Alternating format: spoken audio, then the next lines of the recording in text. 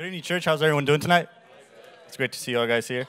All right, so let's talk evangelism. I want to quickly share one of the things that happens when you go out and evangelize to people, which I like to call the domino effect. And if you want to get like a visual picture, I'm pretty sure you guys seen it or have done it before. You put all the dominoes lined up together, and you hit the first one, you make impact with the first one, and when you make impact with the first one, it makes impact with all the rest, right? And that kind of happens when you go out and evangelize to people. As many of you guys know, I didn't come from a Christian background or a Christian family. So the first time that I told my parents that I came to a new church, they suggested that I wouldn't go back because it was something different than what they raised me with. But them not knowing at the moment that I had found the answers to my problems, I kept coming back, and then I decided to get baptized.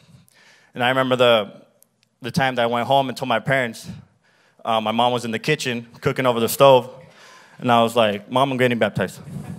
What'd you say? You getting baptized? What are you talking about? Hoy no más, está loco. Watch it, I'm getting baptized. No, hombre. And I was like, and she's like, what do you mean? What are you getting baptized? And I was like, I know, I understand, Mom, what you told me the other time, but look, this is why I'm getting baptized. And I know you guys are my parents. I love you guys, honor you guys, but with all due respect, I'm going to disobey this time, which wasn't the first time I disobeyed.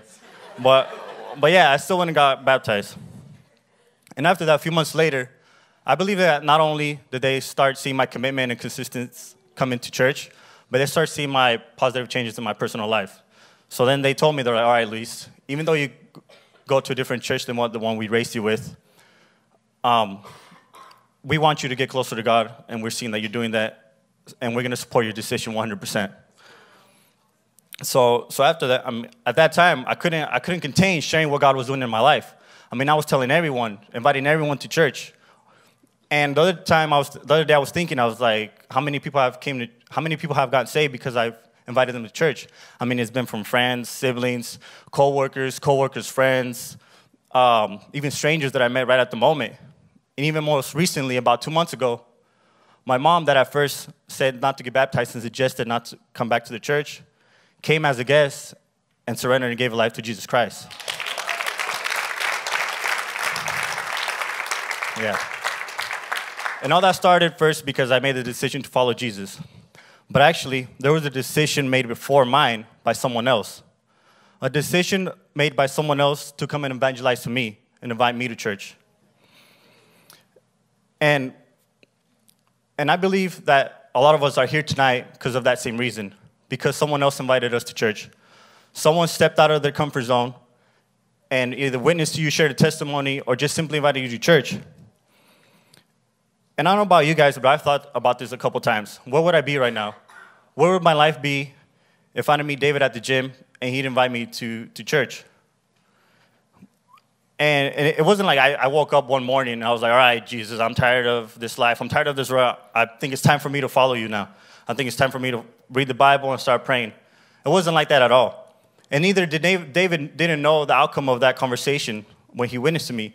He didn't see me at the gym and I was like, oh, looks like this guy has potential right here. I think he would be a good asset for our church and be a great evangelist. He didn't know where that seed was going to go that he planted in my heart. And let me tell you, that's one of the best feelings you could get when you see someone getting saved and give their life to Jesus Christ because you invited them to church. But you won't know that feeling if you don't go out there and evangelize. If you don't go out there and step out of your comfort zone. And I understand that we're all different and it won't be easy at the first time. But just, if you get a little scared or nervous, just remember that someone stepped out of the comfort zone for you. So let's go out and step out of our comfort zone and save souls for the kingdom of God. Amen? Amen. Amen.